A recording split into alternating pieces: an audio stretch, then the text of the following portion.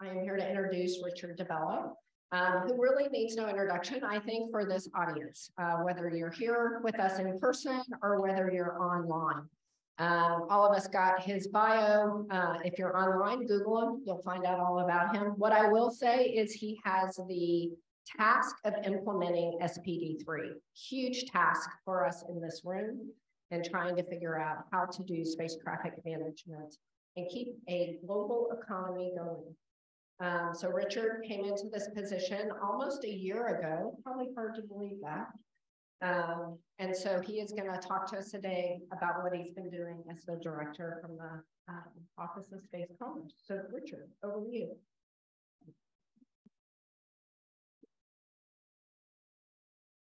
This being Austin, I thought I'd use a roving mic, right? It seems more like live music. How's everyone doing? Great. Yeah. Anybody hear any live music last night? One person. There you go. That's a failure.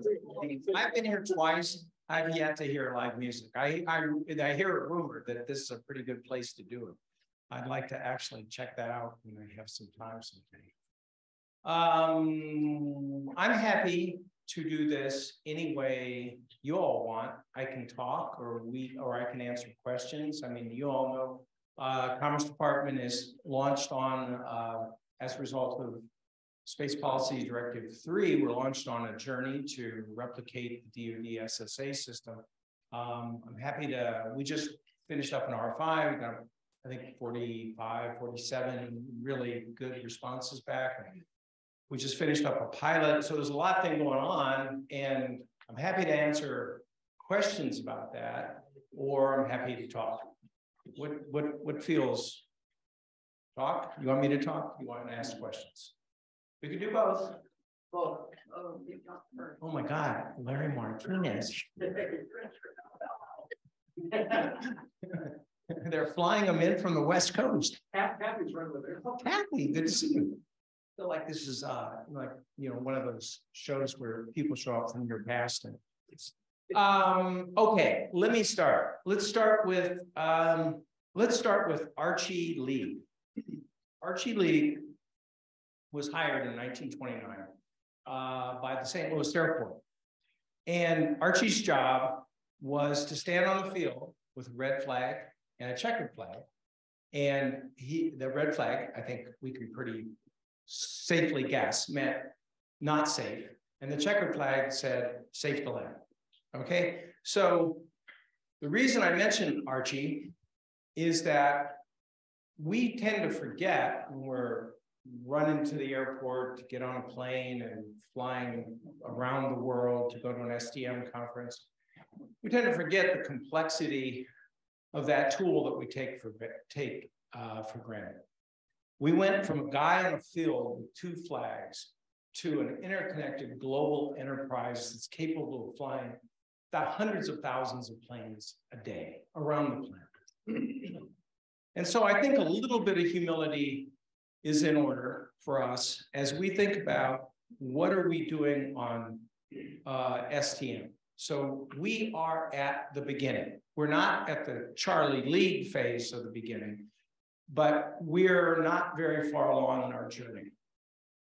The one thing that bothers me the most is that we're pretty good at something that we need to be consistently excellent at.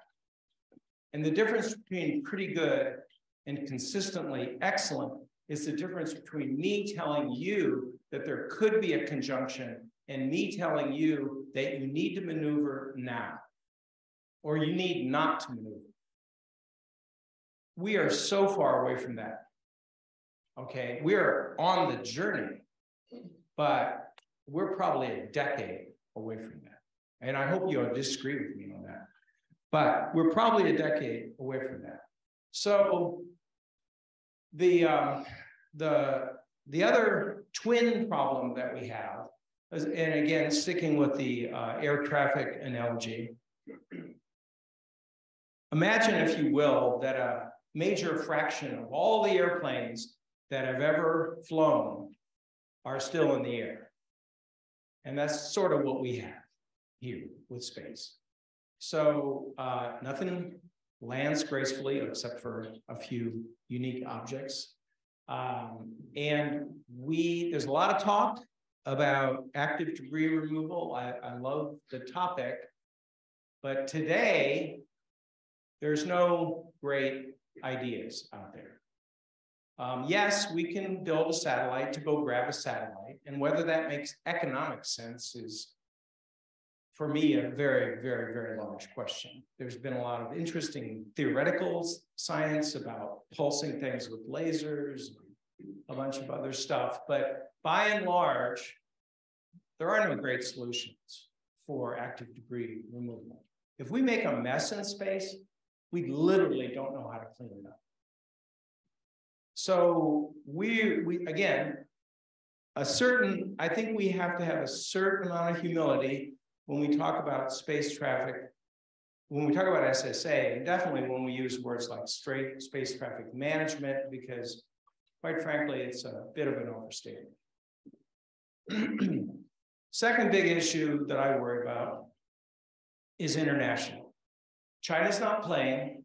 I'm not bashing China. I realize that's in vogue these days. I'm just making an observation. We wouldn't let a China Airlines flight land in Austin without being on our air traffic control network, and they wouldn't let one of our United Airlines planes land in Beijing without being on the air traffic control network. We have China flying a lot of stuff. They have aspirations. They're going to build a Starlink-size constellation.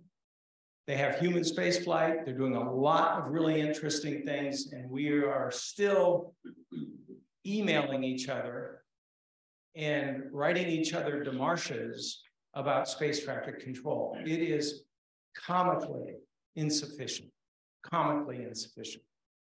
The other political thing that I worry about is a lot of EU is standing up its own SSA network. Certainly, I respect their right to do that. I suspect we'll see several more. We probably, like GPS, we could have 4, 5, 6 more separate networks. But then you have to stop and think about that. You have separate sensors with different biases. You have different analytics, all trying to do the same job, and there's no common reference system today. So if EU SST tells Intelsat, your object is here, there isn't an easy way today to know how that answer compares to my answer. And that's a problem, because that problem is going to get more complicated rather than less. So we've referenced SPD3. I reread it on the plane. You know, it kind of makes me laugh. You have to get to page 13 before it actually says that anybody needs to do anything. On page 13, it says, the Secretaries of Defense and Commerce, they didn't even put us first. I mean, kind of like that's a vote of confidence, isn't it? The Secretaries of Defense and Commerce, and then in coordination with everyone, because these are interagency meetings and everybody wants their very own name on there, should cooperatively develop a plan for providing basic SSA data and basic STM services, either directly or through partnership with industry or academia. Okay, that's one line in a 16-page document. Not a lot of detail there for building a plan. First of all, what's a basic service? Views differ. If you're a satellite operator, you want a basic service to be everything, completely, everything. I want the platinum package and I want it for free. If you're an SSA service provider, you're like, whoa, whoa, whoa, you're killing my business, right? I mean, you're giving away the stuff that I invested my own money to do. SPD3 is not really any help on this issue. So we went out last week, or actually 2 or 3 weeks ago, with our list of what we said, hey, we think these are basic services and we think these are not. And we asked the world, what you thought. And as I mentioned previously, we got like, I think it was 47 responses back. Some of them very detailed, some of them very thoughtful. And so we're chunking through that data now, and we hope to have some kind of public forum where we can talk about the results and where we're going. We're making these decisions separately from EUSST, so it does allow for forum shopping. If you're a satellite operator and you don't like my package, you can just go, well, Rich, I'm not really interested. Sign up for both free. Well, there you go. They'll sign up for both free. That's sort of the little bit of chaos of the world we're heading into. And then finally, we the government, and we are aware that our presence in any market is disruptive. It almost has to be. We're going to walk into a marketplace and we're going to bring a lot of money in, and we're going to disrupt the market. So, and as a result of our entry, there's going to be winners and losers. And what we're trying to do on our side is to minimize the impact of that by trying to acknowledge the existence of the commercial services that are there already, and to try to build a system that actually uses some of those services. But at the end of the day, it's going to be a government. It's going to be a government service. So again, we'll be trying to reach out early and often to make sure that we're doing this in the most minimally impactful way that we can. Again, my hope is that, and I'm working, everything you ever work with the lawyers on everything. I mean, what I'm trying to do is a bunch of public fora where we just stand up and talk. I think the restriction is I can't officially ask for guidance from the private sector, but I can talk about what we're doing. So we're going to have one for the R5. We just finished the GEO pilot, which was pretty cool. We did a GEO SSA on 100 satellites with 0 government data. So that was a really cool exercise. We did that with JCO in DoD. All that data is currently being analyzed now, and hopefully we'll be able to have a session on that specifically. And then I'd also like to do a session, and I just did this for the government a couple of days ago, where I walked through what I think our acquisition strategy and our build plans. And I want to share that with the commercial sector also. So we have, there's a big job to build this new system. So far, DoD's been great. The only thing, they haven't had, they're actually been encouraging us to go faster. And they would like, I think as everyone here knows, the DoD would like to focus on space domain. They would like to focus on space domain awareness and not on SSA. So they want to refocus on their core task, which is security and and there's a lot going on in space these days that they need to pay attention to. I do like that the SSA sensors got used on the great balloon escapade a few weeks ago. That was a little fun thing. We're talking about building program and hardware and all that kind of stuff, but there's a whole other piece of this, which is what are the rules by which nations are going to operate? There's a lot of talk about sustainability. And there's a lot of good work being done.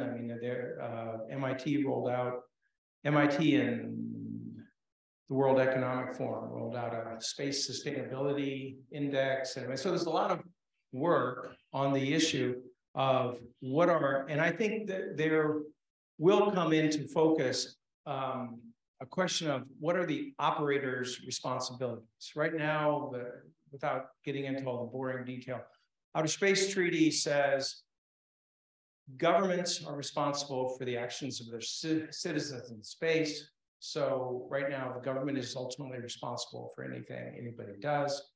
The question is, how will this evolve? What are the things that operators need to do, should do, not only in the US, but globally, and how do we start this in the US and inspire a global response? For example, some operators are a lot better than others at knowing where their assets are. But there's no like test, there's no certification for, you can't fly a satellite unless you have a license. There is no such thing. The ways, one of the things we struggle with is just operators talking to each other. About a decade ago, the GEO operators got together and created the Space Data Association. They did that with our good friends at ComSpot. That became a platform for the GEO operators to have a dialogue about their changing needs and the changing environment, and also to fly more safely. We have a situation in LEO, which all of you know is like 10 times as complicated now. Starlink ran forward with the first mega constellation. We have plans for a number of other mega constellations and basic things like what's the carrying capacity of LEO? I mean, is that a number? Is that an askable question? How many of these constellations? I mean, put aside the mind-boggling spectrum issues that the FCC has to deal with. Just physically, what do we think? What's the carrying capacity? How many tens of thousands of satellites do we think? Space is big, true, but how many? So how do we do it? So all of these things will eventually lead back to what are the responsibilities of operators? Right now, we use, for example, important principle. In geostationary orbit, we developed the principle of first come, first serve. It sounds kind of childish, but it is basically a hugely important position. It's a hugely important principle for operators. It means if you're first to get an orbital location, you can stay there in perpetuity as long as you keep replacing your satellite. And the question is, does this apply to LEO? And what does that mean for countries who are not as advanced or next generation systems that may be more efficient but can't get access physically to the orbits? So there are all these really complicated political science questions that have to be sorted out too. So that is the journey that we're on. We have good support. I mean, my secretary and deputy secretary, Gina Raimondo and Don Graves, been great, been super supportive. DOD's been supportive.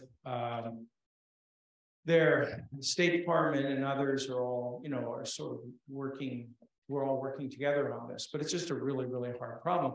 And solving it, it's unlike air traffic control, where you could solve it for an airport, or you could solve it for a country. We're immediately international. So it is not the case that whatever we do, other people have to do. People can go their own way. And so we need to convince, not direct. We need to be the best. We're not yet. I mean, we're probably the best comparatively right now, but we're not where we need to be by any stretch of the imagination. So that is the world that I'm living in. And I have to tell you that I had my own rather simplistic view of the complexity of this problem when I walked in the door a year ago. And it has been an amazing journey so far. But again, I learned so much by talking to people, and we have all these great commercial companies that are coming in routinely and telling me how lost I am.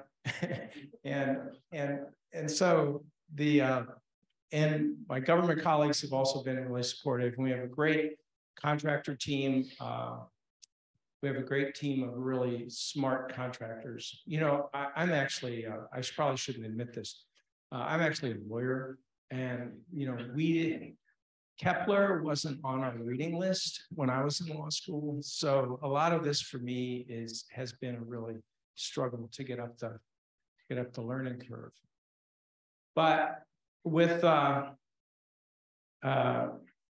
brave Mr. League in mind, standing on that field in the middle of the winter in St. Louis, Missouri, I think we can look forward and see a path where we really do have a space traffic control network, and we really do know where everything is, and we have active debris mitigation, and we have international rules for clearing orbits when we need to, and we have technologies at our fingertips that we can go clean up a mess with.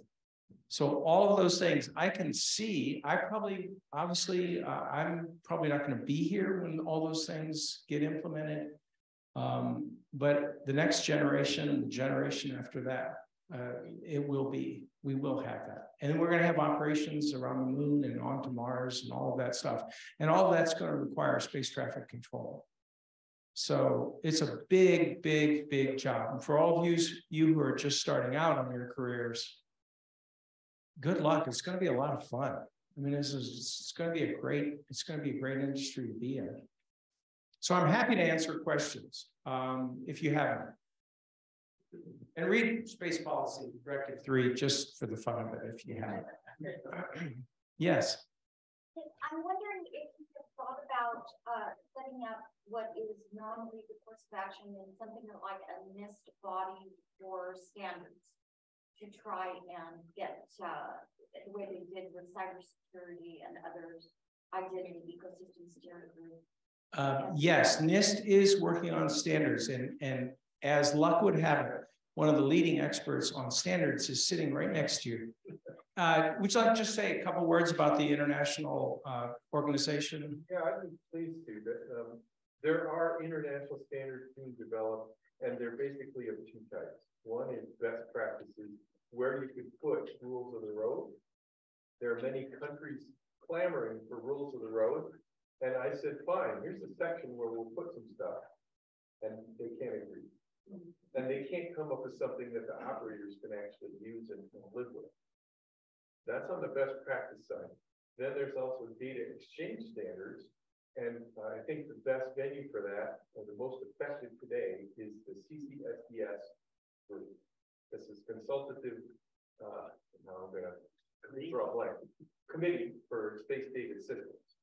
And they're making these standards for sharing orbit data, maneuver data, orbit determination data, physical characteristics of satellites, spacecraft operator phone book information. There's attitude data, there's re-entry data, there's probably soon to be launch data and fragmentation data. It goes on and on.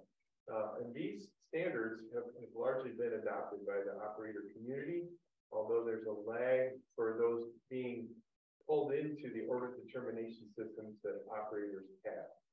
There can be a 15-year lag. So that, to me, that just says with Rich is talking about in a decade, we hope to have things in a much better place. Standards, as dull and boring as they are important to get together now so that operators can adopt them. It takes a lot of time if you have a satellite that is a 15-year lifetime. Excellent. Thank you. Yes. Hi, Rich. Vic from Leo Labs. So we saw the collision avoidance screening for launch COLA in the RFI, but not a whole lot on launch tracking and things of that nature post liftoff. There's a pretty good body of evidence that when launch providers lean in and pay commercial SSA industry to track, they have a much lower mortality rate than if they're just reliant on the current service from the 18th, which only take weeks to get a TLE, and by then your satellite is dead. What is your plan or perspective on should commerce be including launch tracking services as part of a basic service, or do you leave that to industry to deal with that? Is that an advanced service? Thanks. I think, it's one of those issues. We've already had outreach from both FCC and FAA on this issue. It's a little bit early for us to play a meaningful role in that. But I mean, clearly there's a need. And as people launch missions with multiple, sometimes many satellites into and through constellations of other people, as you point out, it's a little bit hair raising at the beginning when you don't have a good track on any of the objects. I don't really, I mean, we had a big debate about Launch Cola itself and whether or not it should be included as basic service. And we ultimately ended up saying, yes, it should be, but we haven't really, I'll be honest with you, we haven't really fully defined what the boundaries of that are. And that would be a dialogue that we would have with the FAA. And I've talked to Kelvin Coleman, who's my counterpart there, a couple of times about this. And we just haven't had time to sit down and really dig into it yet. So, I mean, I acknowledge your question is a really good one, and I don't have a really good answer yet. There's some of it has to do with the DoD in the SPD3. There's the cataloging function, which is retained by the DoD. So cataloging new launches is something they'll continue to do. There's the COLA gap, which I think is what you mean in between after the launch happens and before things start appearing in the catalog. That is probably something that needs to be worked on. That falls after the FAA, Department of Transportation's role is done. So that's probably something that would fall to Commerce. Mark raises a bigger issue that we're debating in another part of the administration now, which is that there are gaps that have opened up in the regulatory authorities of the various agencies. And whatever you think about regulation is a charged word. So just try to imagine it as the boundary between government and industry. There has to be some kind of coordination function. For example, my little group, we actually license all Earth remote sensing. But we can't license Hawkeye 360 because they don't image the Earth. They are gathering radio signals. So because they're gathering RF data as opposed to photons, we can't license that. So they don't really have a licensing authority. And questions of who, I mean, NASA is very concerned about who will license LEO habitats. So right now there isn't anybody. And as Mark just said, the FAA loses jurisdiction once the launch is done. So there are these gaps. And so one of the things in the White House, the Space Council is working on this. You'll hear it referred to generically as mission authorization. And they are, I've been saying this for months, they are nearly done. Nearly being a fairly, I don't know exactly how many weeks nearly is, but we're involved in the process. We've made our positions pretty clear about what role we want to play, but there are these gaps, and that'll be a dialogue with Congress about how we go about filling those gaps, because eventually there'll have to be new regulation with Republican Congress. There's obviously some pushback on the concept of regulation in general, and so this will be a tap dance that the administration does with the Congress eventually. Way back. So just real quick, RF as part of the electromagnetic spectrum is transmitted by photons. So I'm curious, millimeter waves, et cetera, microwaves, anyhow. The lawyers said we can't regulate it. I'm gonna have to fall back on that. I said, are you kidding me? And that's the dumbest thing I've ever heard. And I'll introduce myself, Stephen Wood. I'm a patent attorney and space lawyer. So I'm really curious what you said about the principle of first come, first serve. And how, as a lawyer, would you distinguish that as different from the principle of, no territorial, acquisition? We happen to have a professor in the audience who actually teaches us. More nuance. So I'm talking about Larry Martinez behind you. Larry. They talk about equitable access. And there's a tension between first come, first serve and equitable access. But really what they want to do is they want to most efficiently utilize the spectrum, which is oversubscribed. So the thought of having a spectrum band remain vacant while somebody gets their act together with the national to the ITU. So it gets used by who's there, but you have to bring into service, you have to fly. So it's a lot more bells and whistles and moving parts than just you get it forever. And so my question isn't necessarily about the spectrum side, but about the satellite side. Physical. You can kind of claim that physical space as long as you're replacing that satellite. You have to, Is when you that not put claim your constellation up, you have to, it has a certain lifetime. And yes, you can replace it, but your authorization from the ITU is finite, not infinite. This is an easier question at GEO. As you all know, geostationary orbit is the satellite is at a distance from the Earth such that its orbit matches the spin of the Earth exactly so that it's stationary with respect to the Earth. So in GEO, you actually had people, that was beachfront property, right? So once you had a GEO slot, if it was a good slot, you were guaranteed minting money. So the first come, first serve meant that operators do a lot of things to make sure they never lose that. Like, if the satellite was going to die, they'd move an older satellite into the slot just to hold the slot. Or sometimes they'd even do deals with other countries to temporarily move something there. It's the rules in LEO are not clear yet about how first come, first serve would work. For example, can we tell, can the FCC modify Elon's license for Starlink to make their use more efficient? I mean, what is the extent that we can mandate to operators efficiency, which is a different thing. Larry, did you have anything you wanted to? Well, yeah, I mean, you touched on it. Is the LEO claims by some operators that they will have a particular orbital plane? Is that comparable to the geostationary slot idea that you were talking about? And so first come, first serve, we have this orbital plane at a certain altitude. Do we have those sorts of rights for the future? If we keep replacing satellites, are we in essence able to continue using that plane without any further authorization required? Has the ITU spoken on this yet? No, that would be what my question is that if you were to have a magical ability to write the agenda for the ITU or for COPUOS, what would you like to see coming up on that agenda? Oh wow, that's a big one. I actually, Larry and I were actually together at a conference like last year, I think, and there were a bunch of space lawyers at our table, and I asked them, I said, seriously, first come, first serve, that's the best you guys can do? I mean, that's it? That was your idea that you had like 50 years ago and you're sticking with it?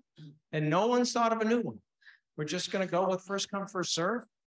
And they all looked at me like, oh. So I can't answer the question. I don't have any great ideas. Dan? Yeah, I want to touch base though with the concept that GEO and LEO is totally different. They aren't. The ITU does have rules for LEO and it protects LEO. So in a way, the first come, first serve that exists in GEO also is affecting LEO because they can't broadcast within 15 degrees of the equatorial plane. They have to make sure that whatever terminals they enable are not interfering there. There are rules for that.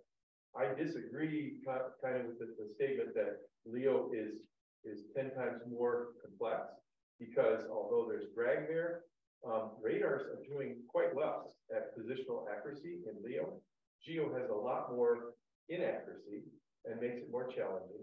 And even though there are slots defined, that doesn't mean that the operators can't wander outside of those. It just means that from an ITU perspective, they aren't protected from others and they can't interfere with others. And this is all an ecosystem here. This is not, LEO's totally different than GEO. In the RF sense, they're totally tied together. Let me ask you a question, Dan. As we move out beyond GEO to cislunar and start doing lunar and translunar comms, how do you see this? How do you see this working? Well, okay, so the ITU is using something called equivalent power flux density. It's like a ceiling, and you can't go above that. So right now, we've been adding, okay, the RF energy for GEO has this profile, and the LEO guys are going to add this profile. And cislunar gonna have to live in that same sort of profile, so it doesn't interfere with other actors. And it's probably the same sort of thing with LEO, that whatever terminals and ground stations are used and satellite broadcast, this all is gonna have to be added up in this EPFD construct unless ITU comes up with something different. And I just sent an email to an ITU colleague that's in the regulatory side this morning. I'm not aware that there's any better thing than first come, first serve. Right. Yes. Yeah, I kind of disagree with the first come, first serve point of view. You know, I'm Native American, I'm Oneida. I noticed on your page 13, it doesn't say anything about working with tribal governments, which is a problem for me. So when it comes to first come, first serve, Native American people have been oppressed in space. So I think that the first come, first serve is disenfranchising. That's why there's equitable access. Yeah, there's a huge portion. I mean, this debate has been brewing globally. Obviously, not only Native Americans, but pretty much any developing country who has aspirations. And you know, I think pretty much everyone does now to be part of the space community. Faced with the fact that when you come a decade from now, all the real estate is already claimed, and that you have no path in. I think, as Mark said, the reason for first come, first serve is efficient use of resource. It basically says, if you're not using it, you lose it. But if you're using it, you get to keep it. But what does it do for the people who are not in it? And it's not just Native Americans. It's, you know, it's the space programs of Africa, which Africa is of course 54 countries, but the African Union just kicked off the space agency. Well, you know, who knows? Like 3 generations from now, Africa could be the leader in space. They have tremendous resource, tremendous human resource, and tremendous natural resource.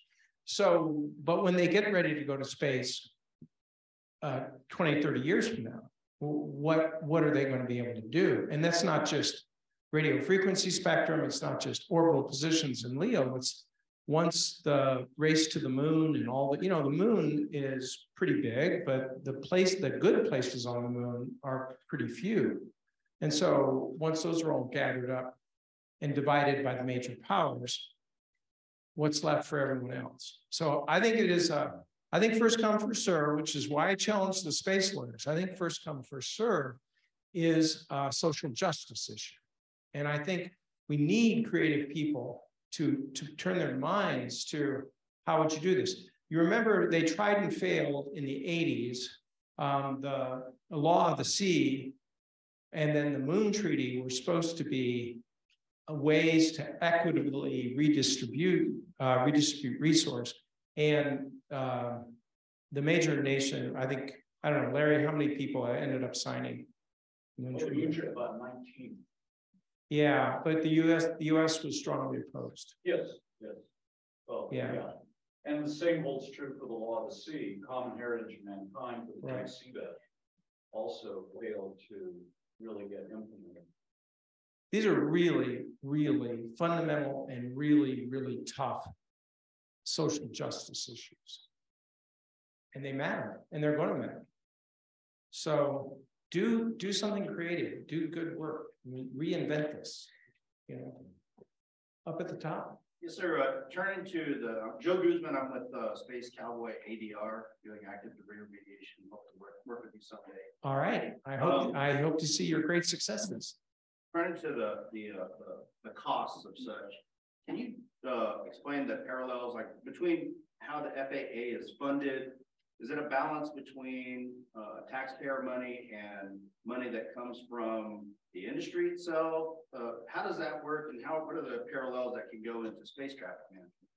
Yeah, I think the interesting thing about air traffic, let's just focus on air traffic control, because FAA does a lot of other stuff.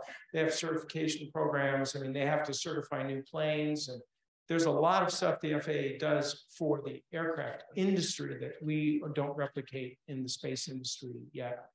but let's just focus on air traffic control.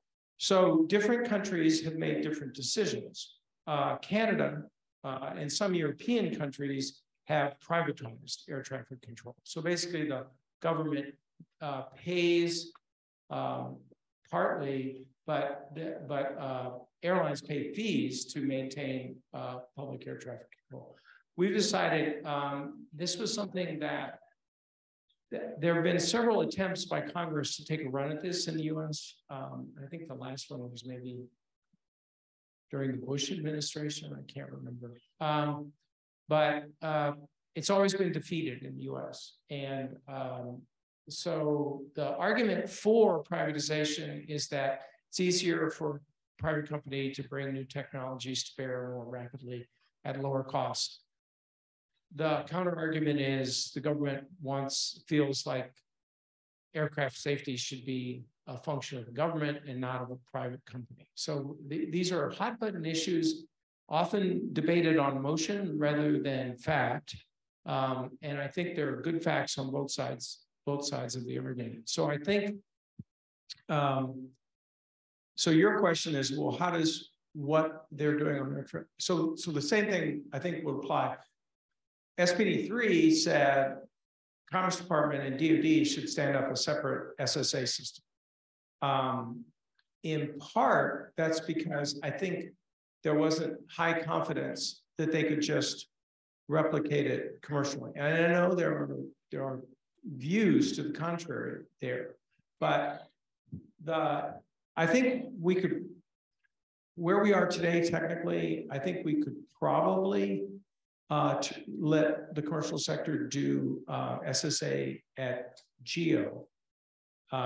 LEO is harder, and right now my personal opinion is that we couldn't do it without the DoD's network, the SSN Space Surveillance Network.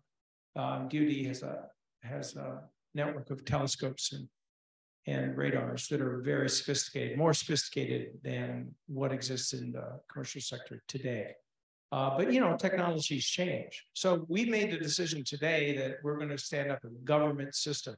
And again, that gets back to my point that we will impact the industry. In your case, we may impact it in a positive way. We may become a buyer of your services, and other companies may become buyers of your services. But I think you just have to acknowledge that where we are right now, we are at the beginning of a long process, and we're probably going to make some decisions right, and we're probably going to make some decisions wrong, and hopefully over time, we'll get it right. Rich, when you say government system, you don't mean DOC people sitting in Vandenberg, civil servants pushing buttons. You are actually going to be contracting out all the work to private industry, right? What I mean by a government system is our system will reside on a cloud. All the data and the analytics will be inside of a government cloud structure. So we will be using commercial data, we'll be using commercial services as inputs to our processes, but the processes will be inside a government system, I think is the way to put it. We want, obviously, a goal is to, and it's in our charter, a goal is to make maximum use of commercial capabilities, and we want to do that. Yes. Yes, Native American again, Oneida, we're looking at our own spaceports, the launch operators, the satellite operators. So I have a liability question about move, not move. So in the future, obviously, as we put more satellites up, we're going to have increased probability of conjunction. So at some point in time, there might be a position that a satellite operator should move. And if they don't move, what is liability there? Or if they're asked not to move, but they move, and then there's a conjunction event caused from that. What is your position on liability of move not move? Right now, we don't have the tools that would allow us to make that decision. I hope that we will eventually get to that point. What we can do now is we advise people of a potential collision, right? That's really basically what we do. We can also go out and get, we can we can work, and some of the operators, of course, are using commercial services to, when we say, hey, we think you could be in a collision, sometimes they go to a commercial service and the commercial service says, yeah, you should maneuver, or no, you shouldn't maneuver, or you should, delay your maneuver, your planned maneuver. So there are services now that are coming into being. And this is all around the fact that we are not at the place where we are with air traffic control technically yet, where we can make an absolute determination. So right now, the body of law about, I don't know, I guess, I don't even know, how would that work, Larry? I mean, if we gave someone a conjunction data message and they chose not to move because their calculation was different than ours, and they smashed into somebody else's satellite, is it government? The Claims Commission in the arbitration court under the liability convention, because if it's in space, it's fault based. So it's not absolute liability or an absolute. If there's damage to an aircraft in flight or anything on the surface of the Earth, it's absolute liability. If it's in space, it's based on fault. And so I paid these guys to be here. You're going to have an arbitration panel waiting. So like a car accident. Did that car driver in the Tesla and the full self-driving system, did it have a chance to escape, and did it use it? So great issues coming up for lawyers, for technology. Yes, the back. Yeah, Mike Barnesville Labs. We know that the problem in terms of space is growing exponentially and not linearly. What expectations does the Congress have that funding has to be able to grow exponentially to allow commercial companies to keep up with the problem? So there's sort of two big pots of money, right? So DoD is still carrying the heavier load. I mean, it is still their network that is the backbone, and these are billions of dollars of assets. Okay, so there's funding will continue to go into DoD, and also DoD is funding a bunch of programs that we are aware of and that are helping us. Where's Travis? Travis knows all about this. Like Space Watch and there's a bunch of DoD programs that are looking at things like, can you use orbital assets to gather better data about debris and active objects. And so there's a bunch of spending happening on the national security side that will ultimately benefit us. We just got our first real budget this year. So my predecessor, Kevin O'Connell, had to struggle for a couple of years with really basically no budget. And then this year, Congress gave me $70 million to really get started. And so our expectation is that those numbers are going to continue to increase so that we'll have a real investment in commercial, we'll have a real investment on the Department of Commerce side and a real investment on the defense side. And separately from us, of course, is the commercial companies have all invested tens, if not hundreds of millions of dollars to build systems. So there is in the US, there's a really big investment going into both the science and the technology associated with SSA. And that's why it gets back to my point of us trying not to disrupt that commercial investment cycle, because that's an important, that's a really important piece of this puzzle. So yeah, so the answer is, I think so. So far, Congress and luckily, this is not a partisan issue in Congress. I mean, we've had great dialogue with both Republicans and Democrats on this. So, when they tell you Washington's completely broken, that's a little bit of hyperbole. There are issues about which we routinely sit down and work together, and this has been a good one. Yes. So when you talk about, obviously we know your office is under-resourced. You're trying to build that up, and that's part of the funding report. Can you talk about where you are with that now? And then secondly, about bill that was introduced on the floor about moving OSD out from under NOAA and under the department. Yeah, you know, our office started out as a little advocacy office, believe it or not, in the Reagan administration. It started out as a little advocacy office for space, and before there was really truly a commercial space industry. And it's sort of been bounced around the Department of Commerce for a while. It was recently in NESDIS, and again, this is, you know, inside Washington baseball, but, you know, NESDIS does the weather program, right? So it was a weird fit. I mean, they buy satellites and fly satellites, and they didn't really want this responsibility. So with Congress's urging, we moved it out of NESDIS into the office of the undersecretary. Where we are today, I'm comfortable with that. I mean, you know, there's arguments for pulling it out and doing something else with it, putting it in the office of the secretary and all of that. But right now we're making progress. My big issues are really boring ones. It's the government hiring system is just god-awful.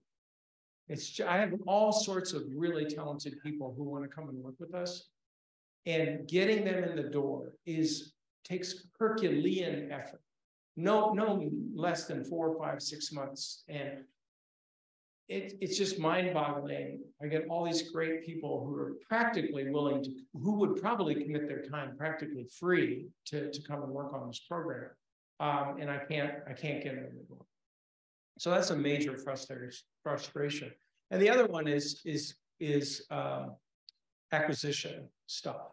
So I have a relationship with Travis at NASA, and the deputy at NASA, Pam Melroy, has been super supportive of our efforts. And NASA is going to try to help us on some acquisition stuff.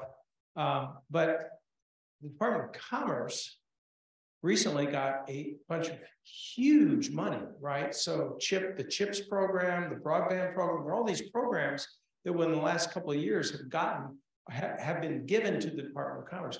That means that the people in the Department of Commerce who do routine functions like acquisition, right? They're, as you can imagine, this means the government, they're elaborate processes. There's only one group of those people, right? And so if they're off working on a $5 billion CHIPS program, and I come in and go, hey, I need priority, they just start laughing. Part of the problem is just we're moving at the pace of government in an industry that's moving much, much, much faster. And that's my greatest frustration, is there are pieces of the government puzzle that I can't fix, like hiring and acquisition. So on acquisition, I can rely on my friends. You know, I can do things through DoD, I can do things through NASA. So I can do workarounds for the acquisition piece, but the hiring piece, I have 15 open billets right now, 15. And we're just slowly moving them through the system. Keep your eyes on our website if you're looking for a job. There's all kinds of cool jobs coming up. 6 months later. 6 months later, you might want to get a part-time job when you apply so that you can, yes. Are we done? Are we good? All right. I think I'm getting, well, one last question, and I think I'm getting the hook. Hi, it's Nate Daly, the MITRE Corporation. Quick question for you. Do you have a counterpart in Australia, UK, Germany, international? And the reason I ask is because I have another hat as a regional vice president for the Space Force Association. And one of the things we do is convene discourses, international discourses for not just defense and security, but also commerce. Oh, wow. We need to talk. Let me tell you why. One of the things that we do, which is White House sponsored, and this has been going on for a while, is as part of our normal diplomatic outreach, we do these comprehensive space dialogues. So the traditional ones are France and Japan. We've been doing, I think Japan, we're in our 8th or 9th year or something like that. But what we're trying to do now is when we have these government to government dialogues, and this, I'm going to get into wonky government speak here for a moment. we call it a track 1.5. Track 1 is when governments talk to each other, and track 2 is when private entities talk to each other, and a track 1.5 is when we orchestrate something so that the commercial sector is having a dialogue in front of the government officials of several governments. And so we actually are heading off at the end of this month. My team, in addition to, we sort of have three. We have a regulatory team, we have a policy international team, and we have the SSA team. The SSA team is the biggest, but the policy team is doing the track 1.5s. And we are currently working with industry associations, and we always welcome new partners for doing that, because we think it's really helpful to have a dialogue. This is an international issue. There are always complicated questions like export control. There are a regulatory thicket that keeps countries from working with each other. So we would welcome an opportunity to work with you guys. I think this administration at least is committed to having a number of international dialogues. I think in addition to the bilaterals, there's also the Quad, which is India, US, Japan, and who's Australia. Sorry, yes. I think we're probably going to look at doing something in the fall in Australia. So would love to talk about that. Thank you so much. You have been great. And I'm sorry I've rambled on and on and on, but I had all these really experts in the audience that I paid to come here and planned it down so that they could like questions. Thank you very much. And look at the RFI, the basic services RFI. I don't have the link, but all of the responses are actually online for you to look at. So you can look with your own eyes at what all the smartest people in the world said about basic services. And if we don't have that now, I can get the link if people want the link later. Or unless Travis, do you? Oh, we can get it for everybody. We can get it for everybody. But it's space.commerce.gov and it's right on the main homepage. Yeah, but look at it. I mean, there's a ton of great data there. Can I ask you one more question about satellite export controls? Yes, I think I'm getting moved along, but a quick question. Okay, again, Native American, between Native Americans in the United States and First Nations people in Canada, that the Department of State would not allow satellite export control to First Nations people in Canada. And I just wanted to know that, to let you know that might be something that. Okay. Well, I didn't know that. That is very interesting. So maybe we could follow up on that.